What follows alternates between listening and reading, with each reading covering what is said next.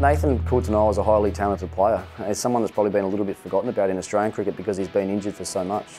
Didn't see him at all last year domestically, but the season before that we see him in the Australian one-day team and T20 team. He's on the fringe of playing some Test cricket as well. So, look, anyone that can bowl above 140 k's an hour and swing the ball in India, you're going to make an impact.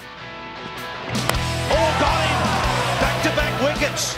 You can mention him in the same sort of breath as Pattinson and those guys, James Pattinson. When they're fit, you know, they're all together for the start of this summer. There's going to be some really interesting decisions made by the Australian selectors, and Coulter-Nile's name will be up there. But am I surprised at what he's done in the IPL? No, not really. I've seen enough of him to know that he's got all the tools to be a very good international player.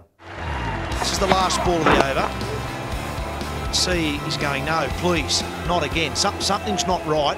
The last 4 or 5 years, he just hasn't had a good run at it. You know, he'll play 5 or 6 games in a row and then have a really bad injury. It's not like his injuries have just been 1 or 2 weak ones either. They've been, you know, a side that's been 3 months or a bad hamstring that's been a few months as well, and generally ruled him out of tournaments. And like I said, ruled him out of the whole last Australian summer. So, and I think everyone's seen that there's enough talent there for him to certainly play a bit more cricket for Australia in the future.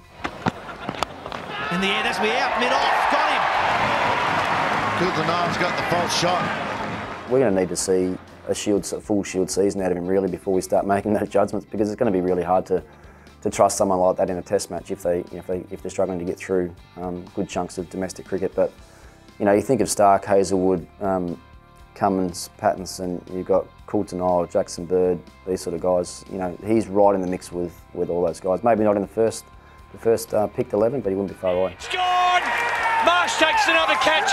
Brilliant, brave captaincy, rewarded again for the Scorchers.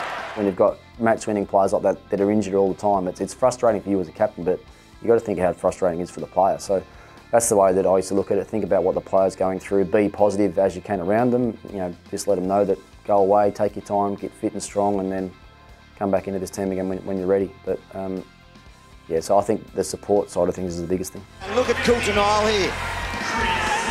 Does this game mean anything to these players? There's your answer.